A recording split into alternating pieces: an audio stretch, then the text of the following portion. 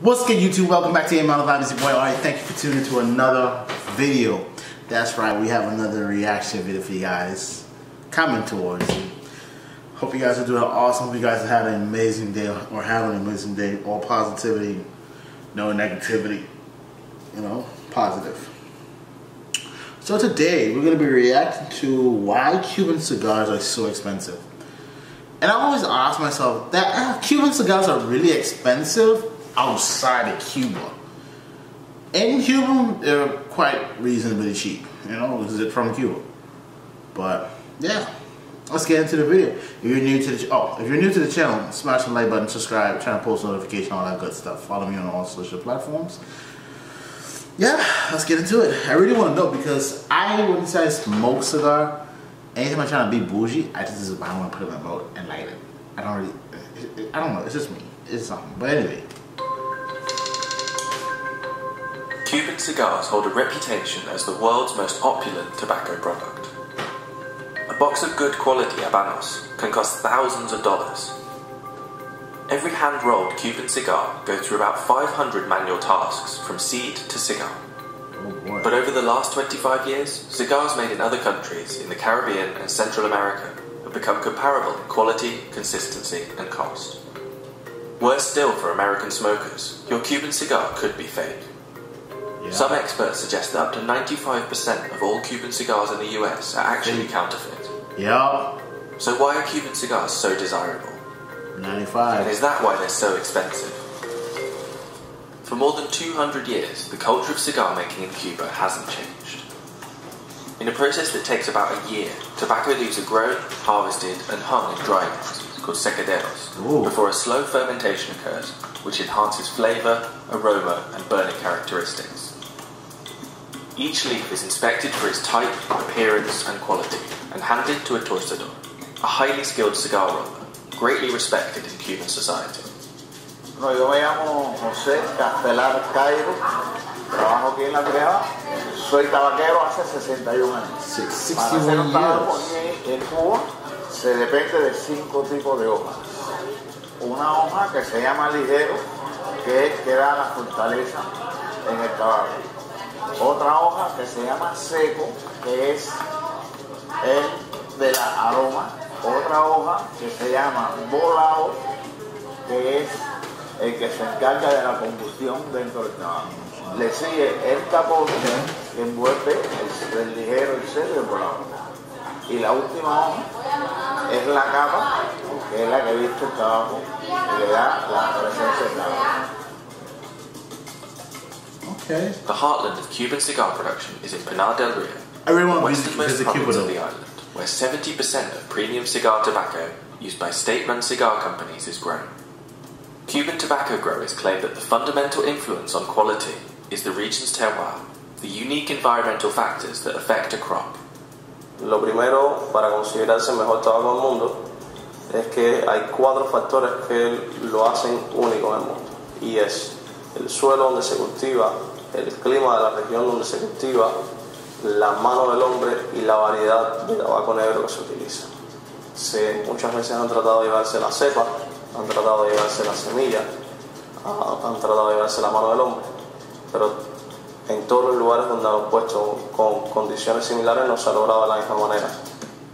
But some cigar connoisseurs now argue that cigars from countries like Nicaragua and Dominican Republic, which the industry calls New World cigars, have become both desirable and reliable in the market.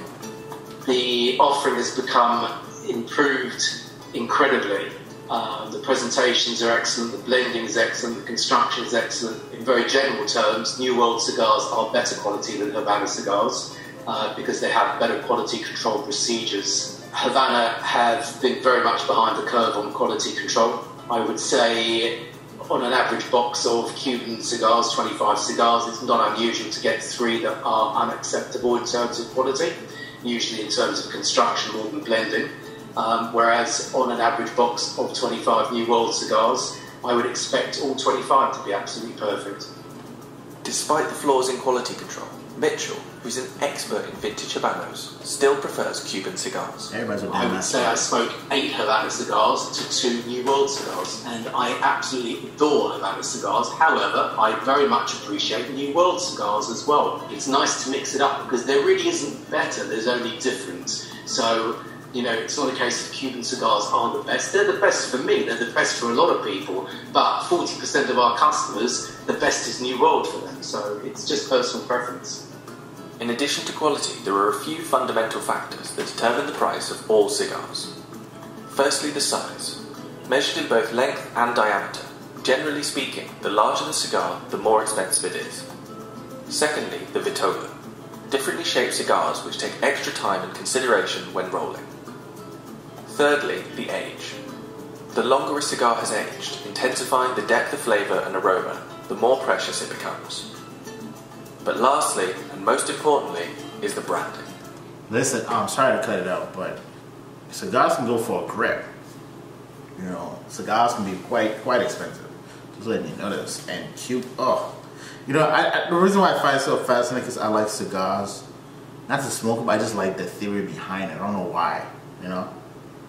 And for those who feel like you inhale it, when you smoke a cigar, you don't inhale it into your lungs. You just hold it in your mouth for flavor. You just let it out. Some people allow a little bit of the smoke the smoke to come inside, like to go down there. You know, but for beginners like me, but I don't even say if I smoke cigar. That's the thing. I don't know. Okay, let me say this. I occasionally smoke a cigar, which is rare. Like, I have to do something tremendous to say, let me go buy a cigar. Habanos is the corporation owned by the Cuban government that controls the worldwide commercialization of all Habanos cigar brands. All Habanos cigars are made in Cuba, but not every Cuban cigar qualifies as a Habano. The state-owned company issues protected denomination of origin approval for a selection of brands whose cigars it claims are manufactured to the most stringent quality control standards. To protect against counterfeiting, Habanos only exports to selected companies in each country. The only nation it does not sell to is the United States, which hasn't allowed the import of Cuban cigars since the 1962 embargo, actioned by President John F. Kennedy, who just hours before signing the decree banning all Cuban products from the United States, ordered his press secretary to buy over 1,000 Cuban cigars. Wow. Not only did this JFK didn't want y'all to be great. Before he banned it, he bought 1,000. ban increased the desire for authentic Cuban cigars for American smokers, but it also created a booming black market for smuggled and counterfeit cigars. There's just so many fakes around in the US. You can't buy Cuban cigars and get them shipped into America. It's illegal for the Americans. And therefore, I don't know where they're buying from, unscrupulous people. Maybe the fake situation has declined a little bit since Obama opened up that you could travel, purchase Cuban cigars and bring them in personally if you've been on holiday somewhere. You know, I think you can bring in up to $800, I think. And above that, you can bring in whatever you want and pay a very small amount of duty. So it may have improved slightly, but I would say probably 95% of the cigars that are supposed to be Cuban cigars that I've observed quite simply are very bad fakes. Despite being the only country that cannot legally import Cuban varieties, the US is still the top cigar consuming country, by a considerable margin. The cigar industry has grown substantially worldwide in the last 20 years, and researchers previously predicted the market would reach $21 billion by 2025. But cigar traders have long questioned Cuba's supply capabilities, an issue made even more problematic amidst a global pandemic. Can Cuba continue to supply as much as we need to feed the demand of our customers, from agricultural problems to shipping issues recently due to coronavirus slowing down the shipping lanes? Will that ultimately feed through to the market by prices increasing or discounts reducing? That remains to be seen, but I think that's the more likely scenario. As with any consumable, taste and enjoyment are subjective. That's so neat, man. As a status symbol in society for over a century, it's reasonable to say that the allure of Cuban cigars is somewhat based on prestige. And although high prices are fetched for some Habanos, particularly where outlawed in the United States. In recent years, all variety of premium cigars have become uniformly priced. Nonetheless, despite an increasing appetite for cigars from other countries, some connoisseurs will insist that the most authentic smoke comes only from Cuban cigars. Wow. Cuba lit, man. All my Cuban fans up there, hola. Yeah. I really want to go Cuba, man.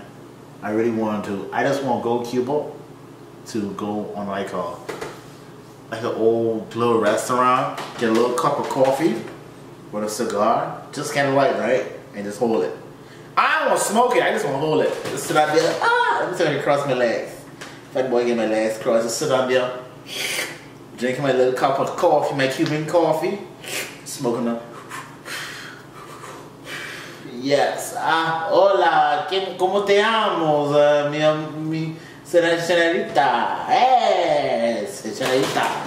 Like, I'm like crack you for it all, but yeah, I guess they still even stay. Why is it expensive? Okay, it's aged long. Okay, they got a point.